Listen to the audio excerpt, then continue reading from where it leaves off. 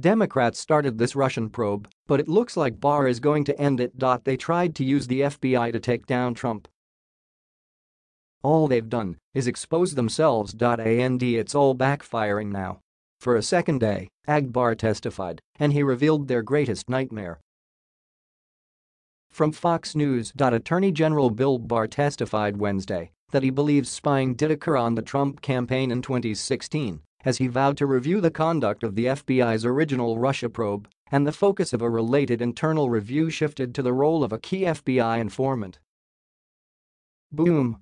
It's all backfiring now. This isn't going to end well for the left. While testifying before Congress, Barr said he believes spying occurred on the Trump campaign, and it's serious.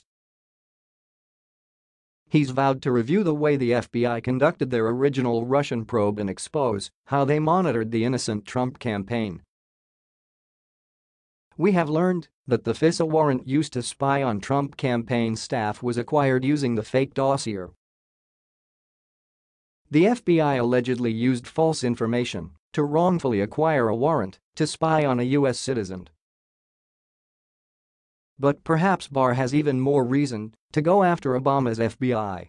An FBI informant contacted members of the Trump campaign during the election. Just what was he up to? Was he merely looking into possible Russian connections, or was he digging for dirt in an effort to help Hillary win? We know agents within the FBI were pulling for Clinton. They even shut down her email investigation to help her. Could Obama's people have abused their power to influence the election? It's very possible. Our last Attorney General refused to investigate all this. A huge mistake. NOW Barr is going after the culprits of real election tampering, and it looks like we'll get some real results.